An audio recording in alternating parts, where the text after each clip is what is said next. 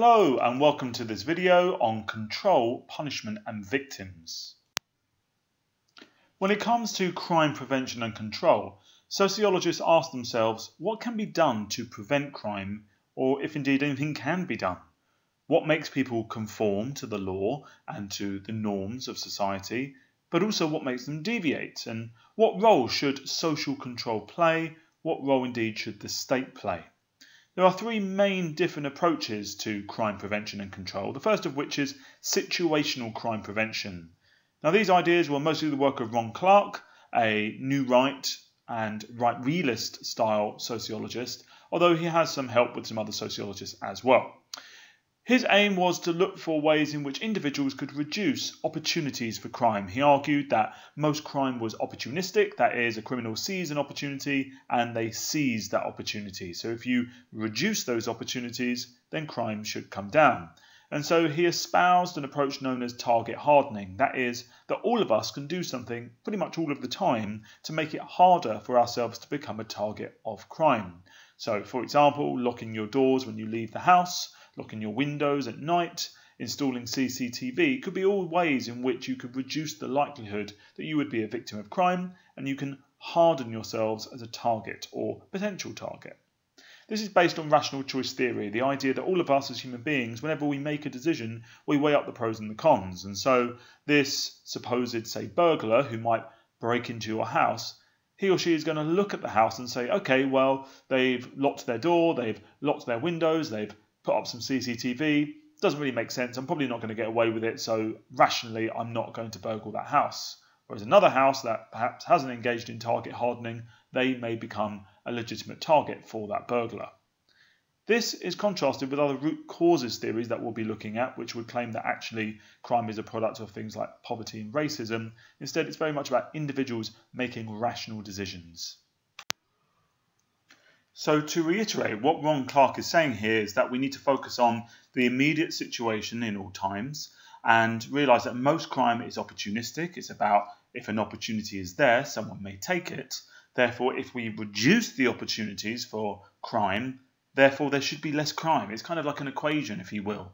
Marcus Felsen kind of chimes in here and said that perhaps we can go one further, and when it comes to organising and kind of laying out and in fact designing our societies and our communities, that perhaps we can design crime out. And one particular example he points to is Port Authority in New York, which is a place where coaches from all over the country come to. That's kind of the port of call, if you will. And around Port Authority, traditionally, there's been a lot of crime. In particular, there's lots of kind of drug dealers, there are prostitutes, there are homeless people. And one specific aspect of this he zoomed in on was the homeless, and how in Port Authority, in the public toilets or bathrooms, as they would say in America, there were quite large sinks and homeless people would bathe in them. And so one of the things they decided to do was to shrink the sinks so they were just hand basins. And then overnight, you didn't have people now bathing in them. And in fact, a lot of homeless people just thought, well, it's not really an area worthwhile me kind of hanging out with anymore. So they kind of moved on. So in that sense, by making small changes, you can design crime out of your community. However, obviously the big issue here is that doesn't necessarily mean that all crime stops. Instead, what we tend to see is what we call displacement. So situational control theories only displace crime. They move it, if you will. So we saw also in New York where there had been a crackdown on subway crime. So the subway, as in the tube in New York, had an issue with gangs, fighting, dealing drugs, and of course also prostitutes operating in that area. So there was a big push made by the police there to try and crack down on this. And sure enough, the metro became kind of a cleaner, safer place. However, it didn't mean that those crimes ended. They just moved. They went elsewhere. They went back onto the streets, as it were, and became a problem for whoever was using the streets. So in addition to spatial displacement, where the crime happens simply somewhere else, so not on the subway, but now on the streets, you also have temporal, which is when it happens at another time, target, which is when it's a different victim, tactical, where there's a different method, and even functional, when someone commits a completely different crime. So someone's desperate for money, but instead of mugging someone, they're now going to burgle a house. That would be functional displacement. In terms of evaluation, there's much to say that this situational crime prevention theory works and that target hardening is useful, but it does cause some displacement. It's good for focusing on street crime, which is opportunistic, but perhaps wouldn't really help us deal with, say, white collar or corporate crime. There's a lot of assumption here with regards to rational choice. Do we all as human beings make rational choices? Sometimes we do things which are irrational. There's a complete ignorance here or failure to talk about root causes like poverty and racism.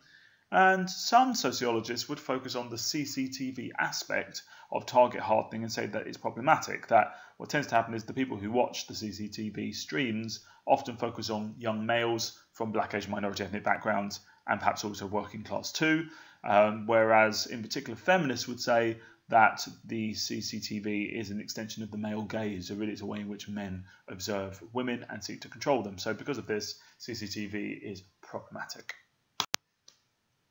Our next crime prevention strategy is environmental crime prevention, and this is rooted in the work of Wilson and Kelling and their broken windows theory, which states that if a window is broken, say in your local community or town or village or whatever it might be, that it acts as kind of a signal to anyone in the area who might be interested in committing criminal or deviant acts that they'd probably get away with it, because if it remains broken, it sort of says that no one really cares about this area, that the police aren't policing it, no one's looking after it, so you'll probably get away with it. And so they also twin this by saying that police typically only really focus their time on the more serious crimes like murder, and they tend to ignore the more petty stuff, and that this is the beginning of a spiral of decline. It's the thin end of the wedge. So to put it simply, absence of control leads to crime. You need to control your local area in order to bring crime down. How do you do this? Well, firstly, through an environmental improvement strategy. That is making sure that, say, the lights are always on in the streets at night time, that you clean up any litter and graffiti, that you fix those broken windows and so on. At the same time, you need the police having a zero tolerance approach to policing, which is they don't just focus on the more serious crime, they focus on the basics. So if someone urinates in the street, they need to be fined. If someone's drunk in the street, they need to be taken in or taken home. If a prostitute is soliciting, they need to be arrested, and so on and so forth. And the example they point to, Wilson and Kelling, is New York City once again. That in the subway there used to be an issue with graffiti, and so an attempt was made to implement a clean car policy where any time any graffiti sort of turned up, it would be cleaned off the carriages that evening, so that the next morning when it went out, everything would be pristine. And what happened is over time, the graffiti artists themselves started to realise it was a waste of time, money, energy, effort, so they just stopped doing it, and sure enough, the carriages became clean all of the time. So this was seen as a success of this particular crime prevention strategy.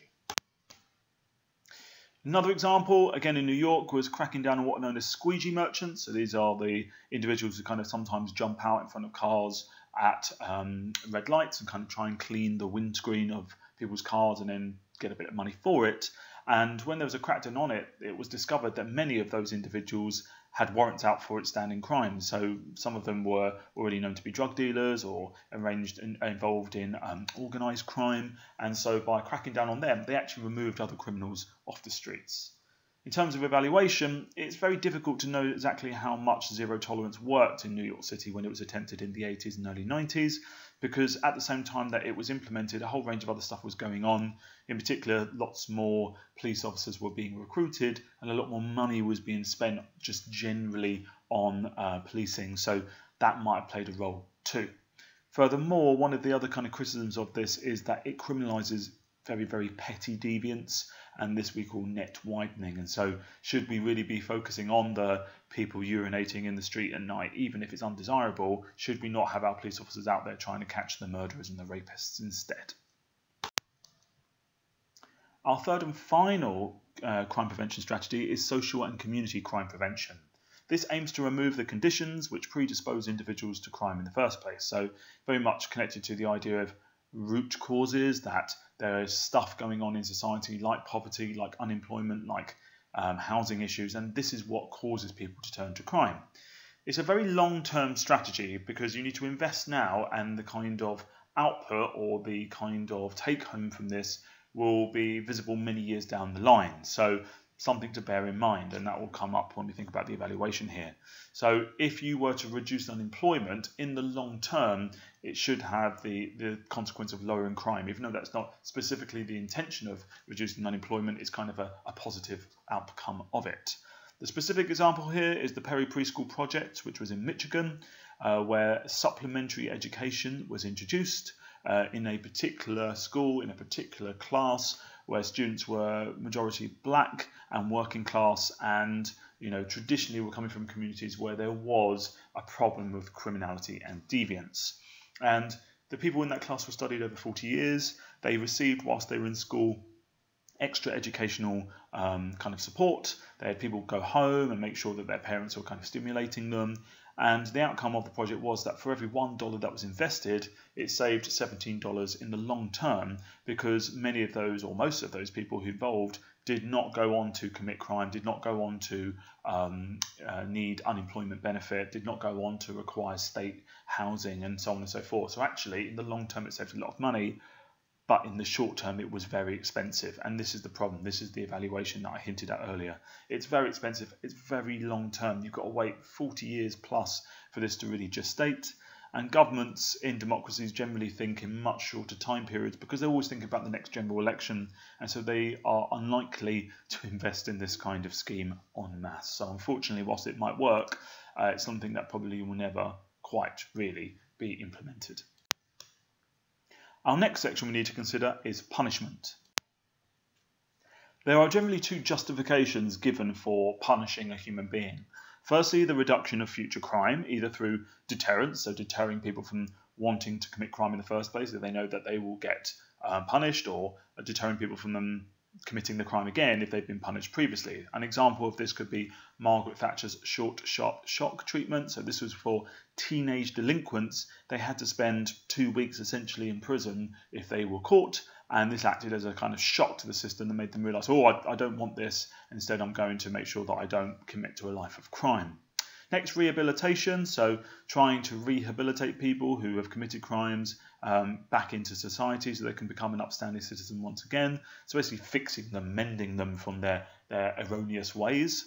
And finally, incapacitation, which is protecting the public, so taking someone away from the public and putting them in a box, which is essentially what prison is. And an example could be in America, there was the 3 strikes and you're out principle, which was if you got caught for 3 petty crimes or 3 crimes at all, then on the 3rd time you would absolutely have a prison sentence that would be considered rather long. So again, it was incapacitating people, removing them from society.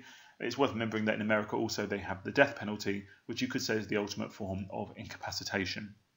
The other justification is retribution. So things like an eye for an eye, a tooth for a tooth. If someone has committed a crime against you, you want them to have some sort of pain, if you will, visited upon them. That if you do the crime, you should do the time to pay back to society. So in many ways, this is about vengeance on behalf of society for that individual breaking the social contract, or in a more kind of functional sense, upsetting the shared value consensus. Thinking of functionalism, we can consider here the work of Durkheim, who argued that the role of punishment was to reinforce social solidarity and shared values. He said that there are 2 types of justice, one from the past and one more so from the present or in modern society. So firstly, retributive justice, which comes from the word retribution, the idea that society has a strong collective conscience, as everyone is very similar and has similar roles, and therefore what you have done has offended that collective conscience, has offended society, and so you want the wrongdoer to feel vengeance visited upon them. That actually society wants to lash out and hurt that person for upsetting the equilibrium of society. And Durkheim argued that this is what you saw in more kind of traditional societies or societies in the past, whereas today we have restitutive justice, which comes from the word to restore. The idea that individuals are more specialised nowadays. We're more likely to work in a kind of individual basis in a division of labour. We're more different from one another than we were in the past. But of course, we're still all interdependent, thinking about the organic analogy. Crime, once again, has upset or disrupted the equilibrium, the way in which we all rely on each other and need each other. So again, we want them punished to help restore order. Basically, we want to go back to the way it was before. We want to restore the situation as it was. Marxists take a slightly different view of punishment. In particular, we think here about the work of Louis Althusser, who would argue that the criminal justice system and the justice within it and the punish that it visits is part of the repressive state apparatus. It's a tool that the bourgeoisie use to control society. It's the way in which they defend their property, their position of power, and their privilege. What the CJS has, and in particular, obviously the court system, the police, and then the prison system, is what we call the ability to create an agency of fear. So the idea that all sort of law-abiding proletarians are terrified and fearful that they could be ripped away from their families, ripped away from their lives and put into prison, or perhaps worse, thinking about the past, then this sort of creates a climate where they think, well, I'm going to always do as I'm told because I don't want that to happen to me. What's interesting about the Marxist perspective is how they identify that capitalism punishes workers by removing their capability to earn wages, which, if you think about it, within a capitalist society is often seen as the purpose of living, having a good job, providing for yourself and your family. So again, once again, in a kind of traditional Marxist sense, really focusing on the economic nature of the root of punishment. So capitalism turns a worker's time into money. So we've often heard that phrase that time is money, hence why in prisons you do time to pay for your crimes. Furthermore, we can also see similarities between the workplace and prison. So in both scenarios, you are subordinated by someone who's in a position of power above you, either the prison guard or your boss, and you lose your freedom because whilst you're at work, you've got to do as you're told and follow instructions and meet deadlines. And whilst you're in prison, well, you've got to do as you're told and stay in your cell or have dinner at this time, and you only get a certain amount of time outside and so on. So actually, this is linked to the work of Bowles and Gintis and the correspondence principle, perhaps. Michel Foucault comes at punishment from a postmodernist perspective, although he himself never called himself a postmodernist, and he would say that punishment has changed over time as forms of power have changed. So in the past, societies were based on sovereign power, where you had an absolute monarch, an absolute king or queen or emperor who had total power and total control over people's bodies. They owned the land, they owned the stuff in the land, and they owned the people themselves. And so they had the right to punish those bodies, those people, if you had done something with your body which they didn't like. So they might use capital or corporal punishment to either destroy the body or to harm the body, cut bits off, stretch it, slice it open, whatever it was. And that was them kind of displaying their power. And it wasn't just about doing that to the individual, it was also who the rest of society saw it happen. And you think about it, lots of capital and corporal punishment used to happen in public settings, in squares, and families would go and watch this so they could be kind of inspired in awe of the kind of horrific nature of it, but also the power of the monarch as an extension of that. Today, however, we've moved away from that type of power. Instead, we have disciplinary power, Foucault argues, which is where it's not really about controlling the body, although sometimes we still do that by putting people in prisons or perhaps even using curfews. Today we look to control the mind, and maybe in a sort of more spiritual sense, the soul. It's more about controlling people's thoughts, people's kind of beliefs, their ideas, their ideologies, their values. And what Foucault does to kind of explain this is he uses the concept of the panopticon. Now, a panopticon is actually a type of prison, and when I turn the slide you'll see some pictures of it, which was designed by Jeremy Bentham, whereby you could have a single guard potentially in the middle who was able to see into many prisoners' rooms, their cells, and as a result that gave that prison guard lots and lots of power. And what the prisoners had to assume is that they were constantly being watched, and it meant therefore that the prisoners didn't do anything untoward or didn't do anything they shouldn't be doing. They kind of obeyed by the rules. And what Foucault's going to argue, or does argue, is that in fact today we don't need to be disciplined or policed in the way we were in the past, because instead we do this ourselves, because we feel like we're constantly being watched. We feel like we're constantly being observed, either by CCTV or other kind of electronic devices or ways in which we're being tracked, or by each other. We actually watch each other, we discipline each other, we police each other, and of course institutions play a role in that too, so much so that now we kind of almost school ourselves, we police ourselves in our own mind, and in a sense we're in that cell, we're in that prison cell being watched by an invisible guard that may or may not exist. So we actually live within the panopticon. Society is the panopticon. This is how justice operates, and we don't need people to come and harm our bodies because we are completely controlled and we're less likely to commit crime and deviance as a result. So here's a few images just to help us visualise what the panopticon would look like. We can see the idea of there being the guard or guards in the middle, and you've got the prisoners arrayed around the sides of what might be a circle, and the idea is that all the prisoners have to assume all of the time they're being watched, In many ways, if we kind of scale this up to society, it's the idea that we're all those individuals in those cells living our lives doing what we do, but we assume all of the time that we're being watched, either by family members, either by people in society, either by professionals, medical, or those related to the justice system, police officers, and of course the ever watchful eye of CCTV, our smartphones recording everything about us. All of this leads us to believe we're being watched, so we self-police, we self-discipline. Thinking about prisons momentarily and the panopticon, it's worth saying that not many panopticons have been built. Supposedly they're rather expensive and they don't necessarily always work in the way that perhaps Jeremy Bentham meant. But prisons are still considered, in vast parts of the world and in the West, to be the kind of main way in which we punish people. Historically, prisons were where you were held until you were punished. In fact, you either afterwards then went to jail or you were kind of physically punished. So you might be killed or you might be whipped or something like that, and then you'd be free to go. It's only since the Enlightenment that freedom has been thought of as a right, and so therefore prison has become a form of punishment in itself, because what it does is it takes away your freedom. It takes away your ability to move and do what you want to do. So now it's a form of punishment, whereas in the past it was just a place you were held until you were punished. In liberal democracies like the UK, imprisonment is generally considered the harshest form of punishment, although of course we do have the caveat of somewhere like America where they still use in some states the death penalty. However, prisons aren't perfect. They often fail to rehabilitate people in the way we would like. We often have this issue in the UK of reoffending or recidivism, and it's something that hasn't been cracked, and multiple governments across many, many years don't really know how to work it out. So much so that some would even argue that prisons are really a college of crime, that you go there often very young when perhaps you've been caught for some very small petty act. And what happens in there is you do a bit of networking. Before you know it, you've made a whole host of connections in the criminal underworld. And so the problem is it's almost educating people how to commit crime. We've seen a huge explosion in the prison population over the last 40 years across the whole world, but in particular in America.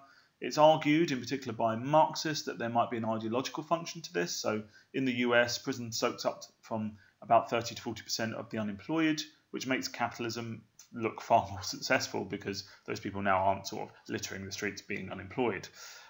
We've also seen recently a movement away from justice as rehabilitation to being tough on crime in America, governments wanting to be seen as being strict on law and order. But we're not immune to that also in the UK. It's something which, whenever there's a general election, it's very normal for politicians to want to appear to be tough on crime because it's something which chimes very well with the electorate. People like to think of their government as being tough on criminals. The war on drugs produces an almost limitless supply of arrestable and imprisonable offenders. So especially over the last sort of 40 years since the war on drugs was kind of declared, we've seen the numbers of people going to prison increase. And that's because related to the drugs industry, there are so many potential kind of roles which could, of course, lead to crime. Increasingly, individuals are spending their lives under the control and surveillance of powerful institutions. And this is known as transcarceration, where people are perhaps in care homes or young offenders institutions, prisons, mental hospitals, and so on. As a result, the lines between the criminal justice system and welfare system have been kind of blurred, and often we can't tell where one begins and the other ends. They also share intelligence, they share information, they share databases, and these total institutions, people can find themselves stuck in them or moving between them, hence transcarceration, their whole lives or for many, many years. And these institutions regulate and exert huge power over individuals. And again, perhaps we could see this as an example of what Foucault meant by the panopticon. The final section we need to consider is victimology, the study of victims. So a victim is an individual who is harmed through acts or omissions, that's failing to do something, that violate the laws of the state, so says the United Nations. However, victimhood is socially constructed. It's created by society, as well as the stereotype of the ideal victim, and this varies from society to society. The study of victims, victimology, helps us to understand the criminal justice system better. They are a source of evidence, because obviously you can ask a victim what happened, and often they are the only first-hand witnesses, so that is particularly useful in a kind of court scenario, but also for us as sociologists if we were doing research in this area. There are two types of victimology. Firstly, positivist victimology.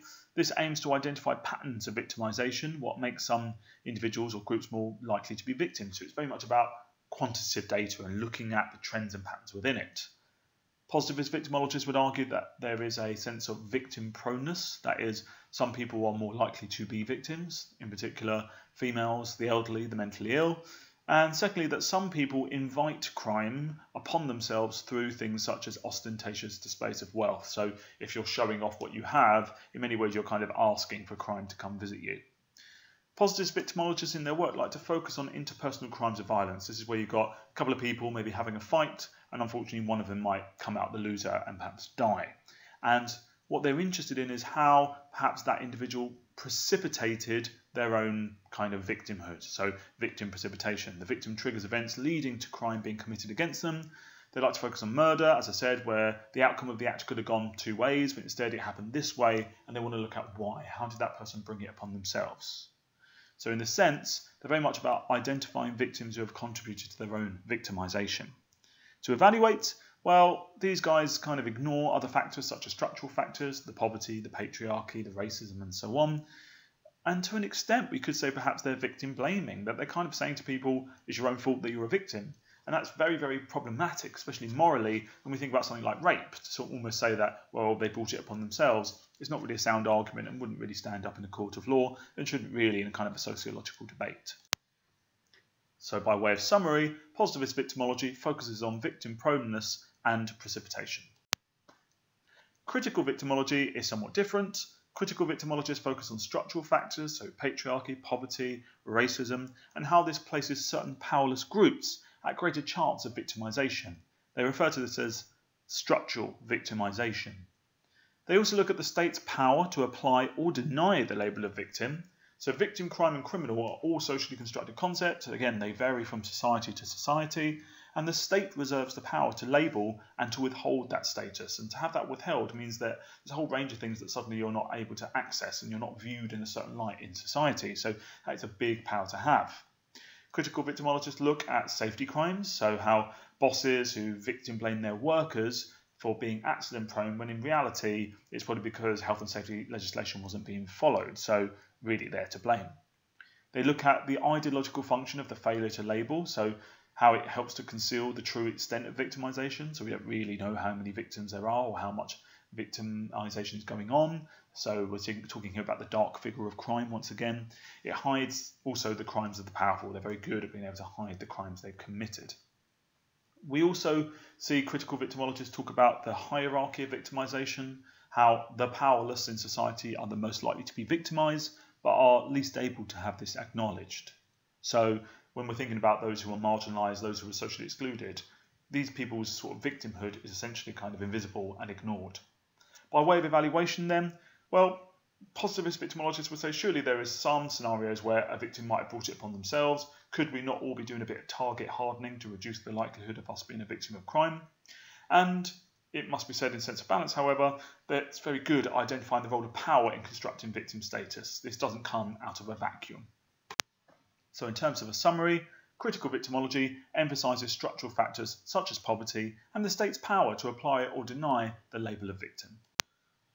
In the United Kingdom, when we come to look at patterns of victimisation, the average chance of an individual being the victim of crime in any one year is about 1 in 4. However, the risk is very unevenly distributed between different social groups, so that 1 in 4 figure hides, the reality of what it means to be from a certain group in our society.